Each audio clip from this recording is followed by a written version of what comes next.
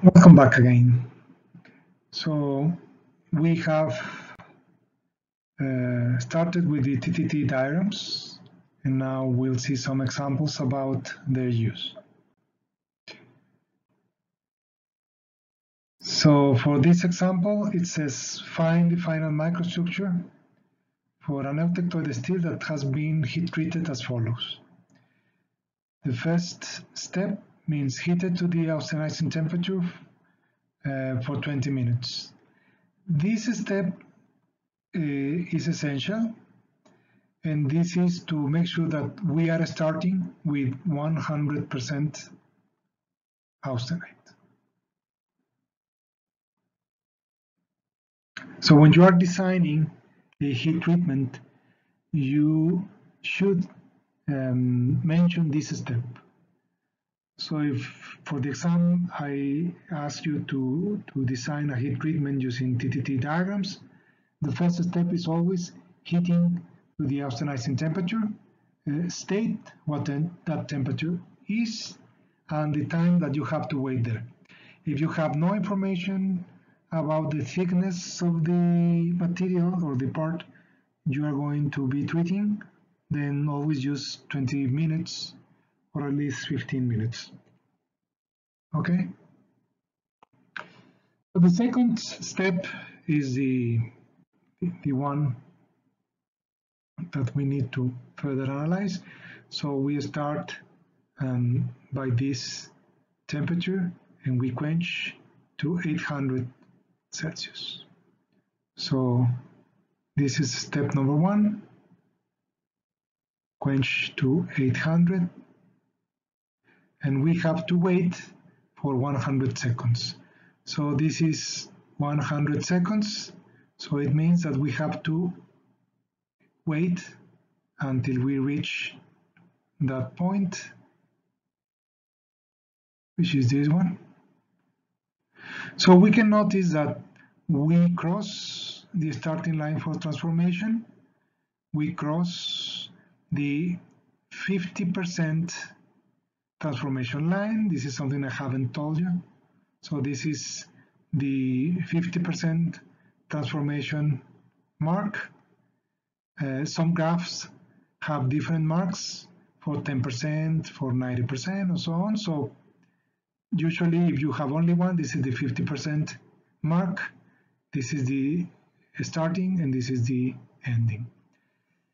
So we are crossing the starting, we are crossing the 50%, and now we are crossing the end part. So by waiting 100 seconds, then we have transformed from 100% austenite, which was the starting point, austenite, sorry. And now we consume 50% of that austenite, we consume 100%, so this is the end result, which is a transformation that will give you 100% what? Upper-bainite. In this diagram, we have coarse perlite. This is the end region for the coarse perlite. This is fine perlite, and this is the end region for the fine perlite. This is upper-bainite, and this is the end region for the upper-bainite, and lower-bainite, and this is the region for the lower-bainite. So this end point, this temperature, lies in the upper-bainite, and then we further quench. So the third step, I will use a different color. The third step is quench in water. Water will boil 100 Celsius. So now we are quenching to 100 Celsius. So we are crossing this line, but there is no more austenite. So we have no more austenite. So regardless of this situation that we are quenching and we are entering into this region, there is nothing to transform. So the final microstructure will be upper-bainite, and the hardness of this upper-bainite is 41 Rowell C. and will be 100% operbainite with a hardness of 41 Rockwell C. Okay? This is another example. Find the final microstructure for an autectoid steel, so it's the same diagram. And it has been treated as follows. Again, step number 1 is just to state that we are starting with 100% austenite. And then the second step is quenching to 800 Fahrenheit for 10 seconds. So again, 800 Fahrenheit, so we are lowering the temperature up to we reach 800 Celsius, and we wait 10 seconds. So this is 10 seconds, so we have to stop here. So we are close enough, I will say, to the 50% mark. So let's say that this will result in 50% what? 50% operbainite. What's the hardness of this operbainite? 41 Rockwell C. Now, what is the rest? Well, the rest continues to be 50% austenite. So in the third step, we quench in water. So now we are quenching. So this is the region for martensite. So we no longer have 100% austenite. We started with 100% austenite, but then we consumed 50% in this step. So now we only have 50%. So this will be 50% martensite. So the end result will be 50% operbainite with 41 Rockwell C and 50% martensite. What's the hardness for the martensite? We can use this value, 57 Rockwell C. So the end result is 50% operbainite with a hardness of 41 Rockwell C and 50% martensite. We are not stating here the hardness, but you can say, oh, it has to be 57 Rockwell C, because this is the last value that we have. By the way, the hardness of martensite depends on the amount of carbon that you have in your steel.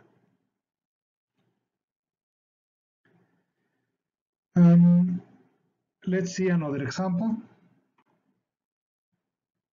So now we want to determine the final microstructure for the eutectoid steel that again is being heat treated first for full austenite, then quench for 800 Fahrenheit 10 seconds, then quench for 600 for 300 seconds, and then quench in water. So again, we'll start with the first step. So in the first step, we have 100% austenite, and then for the second step, we quench to 800 Celsius.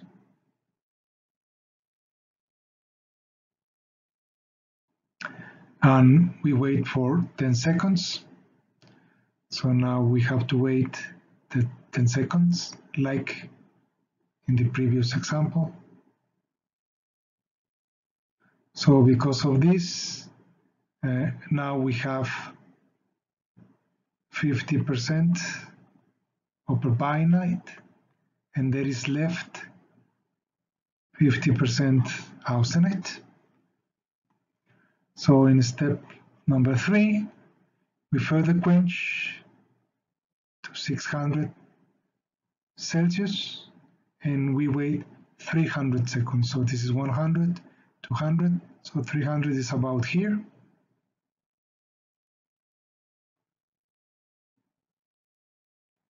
So we wait 300 seconds. So we have a 50% transformation, okay? But this 50% is for the remaining austenite. So we only have 50% left. So the 50% of this 50% will be 25%.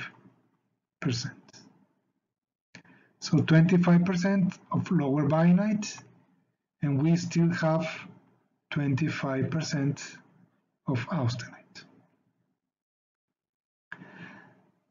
Now for the last step, we quench in water. So now we are quenching to this temperature. And quenching in water will be really fast cooling. So we don't have to wait, and if we wait anyway, transformation will happen. So this 25% austenite, which is the remaining one, will be transformed now in 25% martensite. So what will be the end result? 50%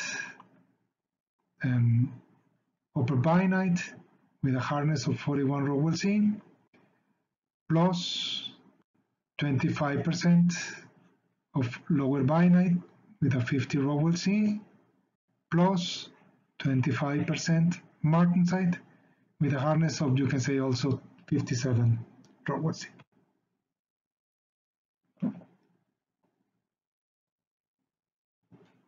Right? Let's see. I think I have another example. Let me see. Yes. Now let's find the final microstructure for the same eutectoid steel, but we have these conditions. The first is the austenizing temperature, quenching 1000 Fahrenheit, 2.4 seconds, quench to 600 Fahrenheit for 300 seconds, and then quenching water. So let's make a stop in this video. Roberto, if you can help me with that, and let's give you some time for solving this problem. Once you finish, let's continue the video so you can see my solution and compare with yours. Okay?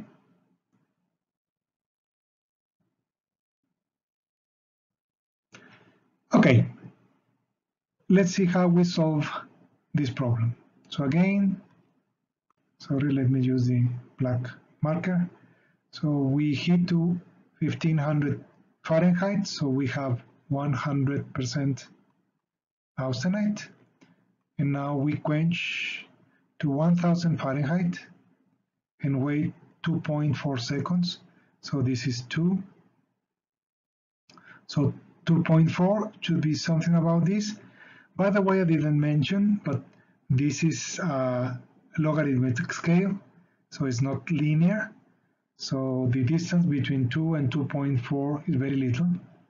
So believe me, it's about here. So we quench to 1000 and we wait 2.4 seconds.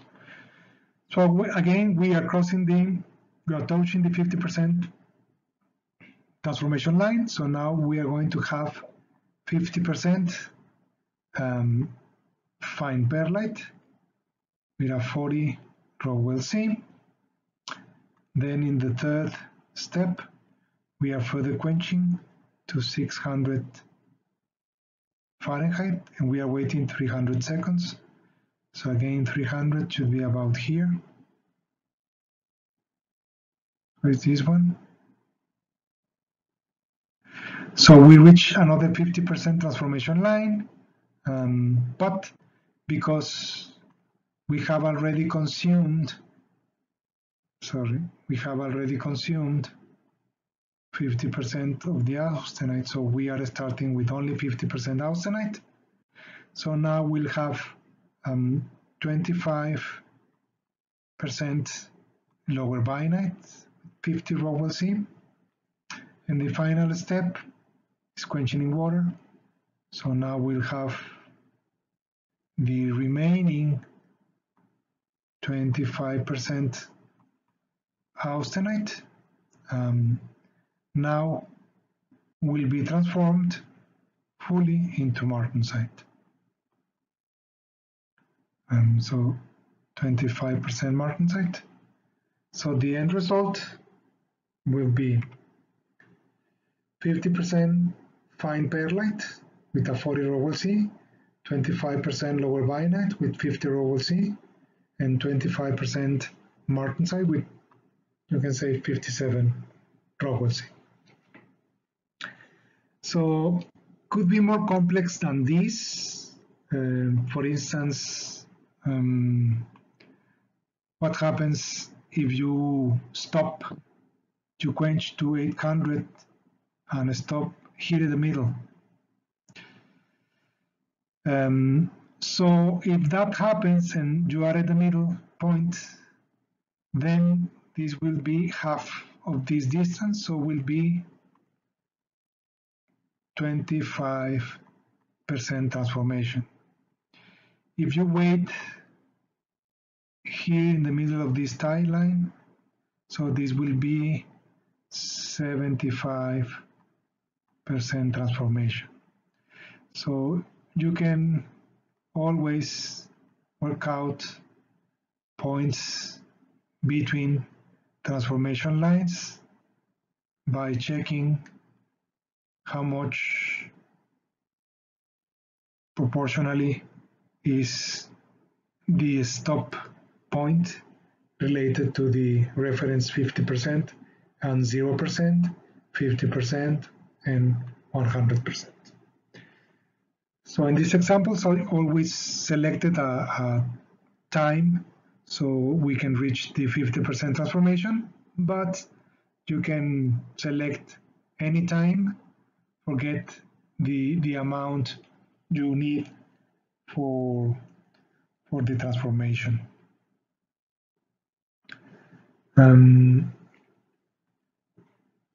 Also, I didn't mention, but imagine that you are quenching a round bar.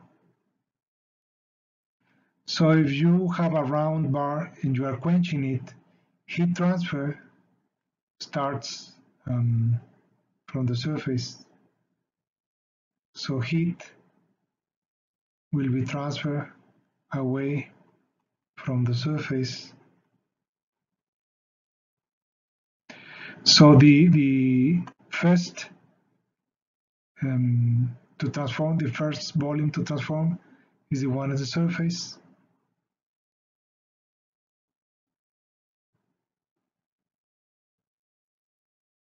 So if you are quenching to a certain temperature, let's say this one, and you are waiting a certain time, then this part will be the one that is being transformed into upper bainite, for instance. And then if you further quench to this temperature, it is the one at the center that might be changing because of the way heat transfer is taking place. So it's really more complex than this, but that's the way we analyze these heat treatments problems. If thickness is not really big, we are talking about plates less than an inch thick, like a quarter of an inch of less than that, then we'll be safe using these calculations. But if we have a considerable thickness, then we have to use a different approach. I think you will see that in the labs. It's called the Jomini test. So Jomini tests are used for analyzing situations in which you have really big thickness in your material. Okay?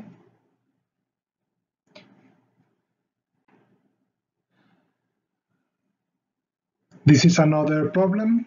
So let's give you again a few moments for you to find an answer.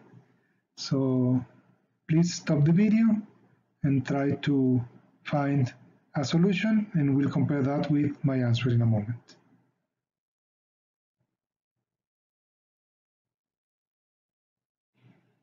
Okay, let's see how we solve this problem. So we again start with this austenizing temperature. So we have 100% austenite. Then we quench for the second step to 1200. We wait 100 seconds, which is this line. So we wait until we are here. So we are crossing everything here. So we are quenching here and waiting. So we have a full transformation, coarse perlite with this harness.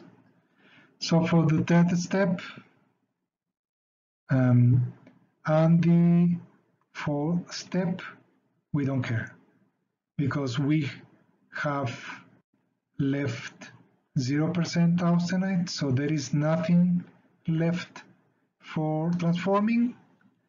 So the end result will be 100% coarse perlite with a hardness of 32 Rowell C.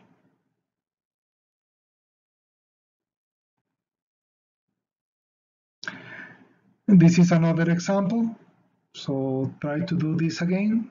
So let's give you a few moments for you to work out the solution, and then we'll compare with my solution.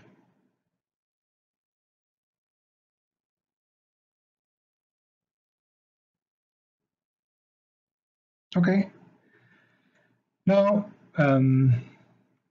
again the customary 100% austenite. Then we quench the second step to 1200. But now we are waiting only 18 seconds, so this is 10, this is 20, so it's very close to this one, but a little bit to the left.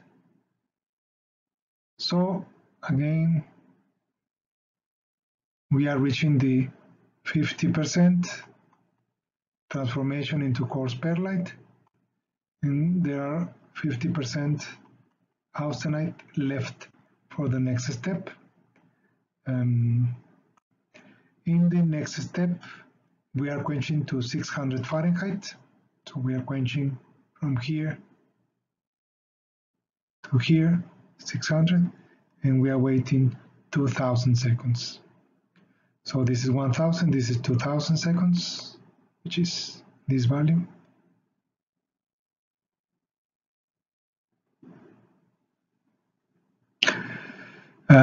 So we are crossing the final line, the finish line.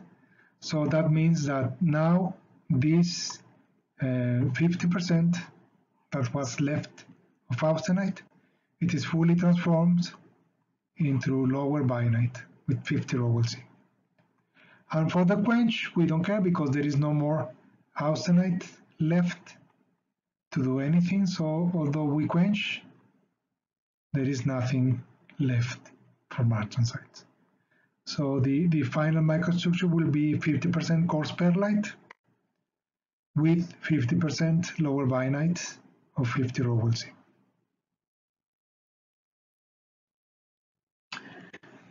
So that's it for the TTT diagrams. Let's have a break and we'll move to the final part of the class, which is the CCT diagrams.